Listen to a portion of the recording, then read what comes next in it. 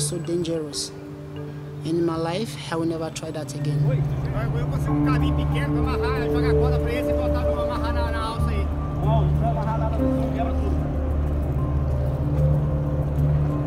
I thought I was going to Europe. And then, all of a sudden, I found myself here in Brazil at Espírito Santos, Victoria.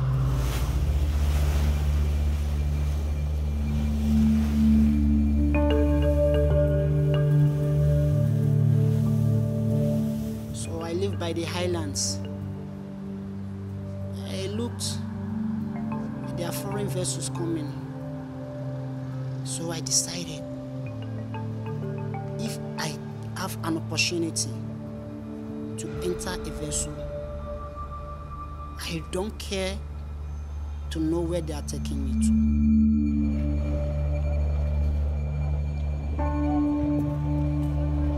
If something is not working for you, you have to leave.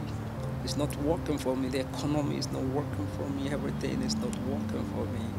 And before I came here, I was homeless.